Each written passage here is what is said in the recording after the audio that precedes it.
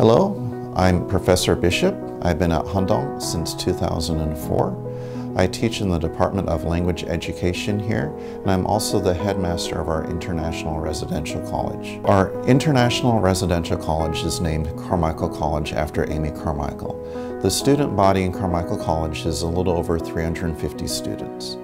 Of those, about half are Korean and half are international.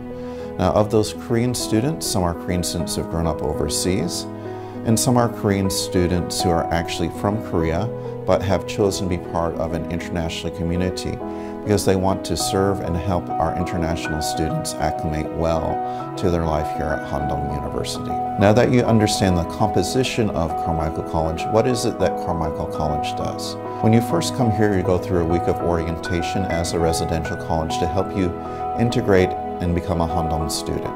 Then after that, every Wednesday, we will meet together for both chapel and team meetings. In Carmichael College, we have 12 teams, led by both a professor and a student team leader. And within the team meetings, we will have fellowship activities, for example, maybe a team barbecue, perhaps capture the flag, or an Amy Carmichael Day. We will also do things to help you serve the local community. Service is a big part of what we do in our teams. And lastly, we'll have activities to help you both grow as an individual and as a person in Christ. We do these as we follow the model of Amy Carmichael, toujours prêt, always ready. We want to always be ready to listen, learn, serve, and grow. For me personally, why Handong is related to our school motto, why not change the world? We want you to come here to be changed and to be an agent of change to the world.